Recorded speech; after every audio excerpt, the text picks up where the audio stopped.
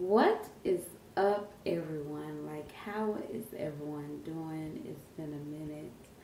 I miss you guys. What is really going on? Lately, I have been really having the honor and the opportunity to really get a chance to reflect on love and love life and the ideal of dating and all that good stuff. If you don't know, I am single, and I don't know. There's a lot of mistakes that I know that I can honestly say that I have made in some of my past relationships, but I have definitely learned from them. And as I was sitting back and I was just thinking and talking with some of my friend girls, I'm really noticing that affairs and people dating married men or men that's in a relationship is like out of control. Like, I need you to love me to be able to love me enough to love me and chase me while you're free. You get what I'm saying? Like, if you love me that damn deep and you claim you so unhappy, I need you to love me and chase after me while you're free, not while you're still married. And I have really got a chance to really dab and take a look into that and really, really just open my eyes to that. Like, you deserve so much more. And that was one of the things that I had to tell myself. And with that being said, I'm sure you guys are wondering, yes, I have talked, semi-dated with a married man.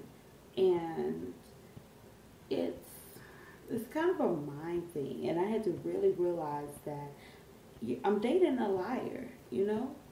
I'm dating a liar. He's lying to me, he's lying to her. I'm sure I'm not the only one. So it's like it's so much. And to this day, him and I are now just strictly friends. And if we can't be friends with him, we can't be nothing at all. But I just noticed, like, speaking to my homegirls and just listening, like when I go get my nails done, go get my hair done, like, it's the thing to do. And it's not. And I was listening to these women and things that they were saying and how much the guy loved them and how much he's not happy at home. And it has really made me reflect on the things that I was being told and things that's really going on. Because if you're really that unhappy, one thing I know about a man that I am so grateful that my homeboys and also males close to me, like my nephew, have taught me that when a man want to do something, he's going to do it. There's no ifs, ands, nor buts about it. Like us women, we'll sit around and think about it. You know, we got that thinking thing going on. We sit around and think about shit. But when it comes to men, oh no. No, honey. When they ready to go, they are ready to go. So where is the value in ourselves? You get what I'm saying? Like, we have to really value yourselves. Not saying I had low self-esteem, because me and my sister even had this conversation. She was like, all women that date married men or men that's in relationship periods, they have low self-esteem. And like, I had to tell her that's not true, because I'm far from having low self-esteem. Like, I don't have low self-esteem at all. But what I was missing on was wanting love and wanting to be in a relationship. Did I seek after a married man? No. It was just something that I found him attractive. He found me attractive. I wasn't for sure if he was married or not. We actually connected, started talking. I asked him if he was married. He told me yes. I made the decision to continue it on. So it's not that people that date married men or dating men that's in a relationship are actually going after these men. Sometimes these men are coming after us too. But women, we and guys, we have to make the decision to say, no, I deserve better. Like, if you like me, if you into me that much, be into me while you're free. Be into me while you're free. So that's basically what I have to say on that topic. And I'm so happy that I got the opportunity to really sit back and look at myself. And God was just showing me different things and letting me see myself through other people. And when I would listen to these women in the back of my head, I'm like, damn, she's stupid. But then I have to look at myself and say, but Jay, you doing the same damn thing, bitch. You know? So I'm so happy that I really, really got this opportunity, and God blessed me with the opportunity to really step back. Do I still love him? Yes. Do I still have feelings for him? Yes. But will I ever date him again while he's still married? Will I ever seek after him again? Will I ever do all of these again with the willpower of God? No, I will not. Because I know I deserve better, and I need to do better for myself. Like, I do. Like, I just you know, it's no fun in it. And I'm tired of females trying to act like it's fun and all cute. It's not fun. Yeah, you may get taken care of, but, I mean, what's being taken care of? You get taken care of part-time. You know, it's not even part-time. It's part-time. You get what I'm saying? Like, it's not even worth it. And with that being said, it also led to me just thinking about, okay, now that I'm moving forward, what type of relationship do I want? What type of girlfriend do I want to be? And I start thinking back at my past relationships and just basically just revisiting them very deeply, analyzing them, dissecting them, I guess you want to say, to really figure out why it didn't work. And I have to honestly say that sometimes it didn't work because I was giving wifey gifts when I was just being a girlfriend. Or I was giving girlfriend gifts when I was just being a date. You know, you have to really know your limits. When you're talking to somebody, there's a limit. When you're dating somebody, guess what? A limit. When you're in a relationship with somebody, a limit. When you're a wifey, no limits. You get what I'm saying? So it's like you have to really set those limits and really, really get down to the bottom of it and stop it. Like, really, really stop. Like, I've been celibate for, it's about to be,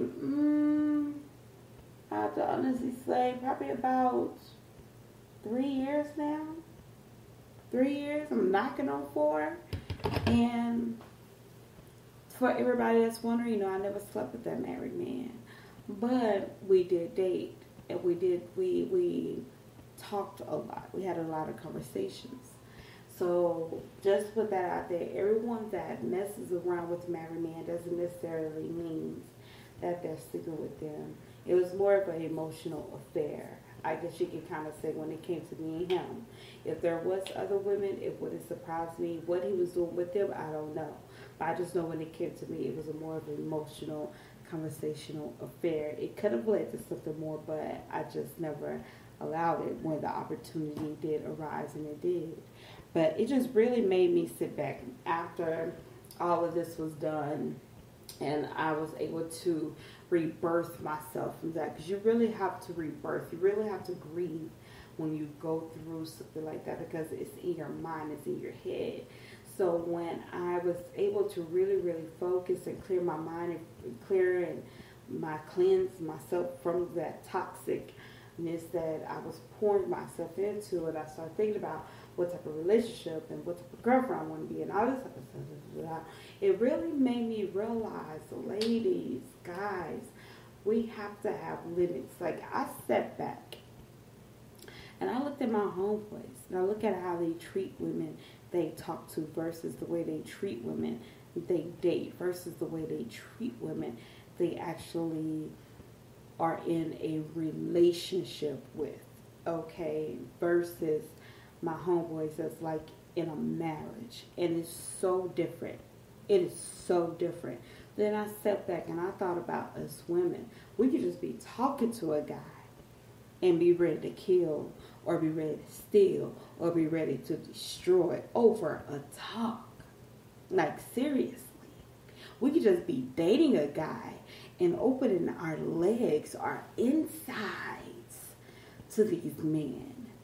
We could be their girlfriends and be ready to give them the keys to our cars, our homes, washing their clothes, cooking their meals every day. No, not saying that it's wrong for you to do that. I think that you should do it every once in a blue moon just so you can show him, hey, this is the gifts that I can, give to you if you want to do that. But no, you shouldn't. That's not something that you're obligated to do when you're just talking or when you're just dating or when you're just someone's girlfriend. And so I had to set myself some limits. And with that being said, I hope that you all really, really take the time out to really analyze what you're doing. Analyze your relationships. Analyze everything. And just really focus and center yourself and pray about it and let God show you, And I've learned, if you want to just, for example, if I'm just talking to somebody, that's just it. We're just having a conversation. Just like I'm sitting here running my mouth. And you are listening to me. And, and that guy, he will run his mouth and I will listen to him. And we will, hopefully be able to connect mentally, and he can educate me and I can educate him. And if it's something that can go to a next level as far as dating, well then let's go on a date. Let's have fun, Let's go to the movies. Let's go dancing. But at the end of the night, we can kiss. But you're not coming into my bedroom, and I'm not going into yours. You're not going to feel my breasts, my ass, and I'm not going to feel your dick or anything like that. If you are my man and we are in a relationship, but then you can come spend a night every once in a while.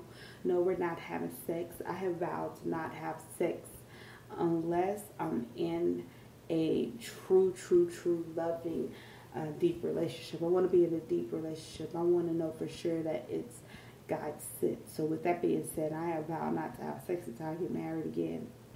But anyway, and so if you're my man and I'm your woman, like we're in a relationship, yeah, you can come spend a night sometimes. I can come over to your house and spend a night sometimes. You can cook for me and I can cook for you. If you need me to, I will wash a little bit of your clothes and you wash a little bit of mine. We're doing an interview. But I still want to date you at the same time. Now, when I become your wife, busted wide open, busted wide open, what? Busted wide open, busted wide open.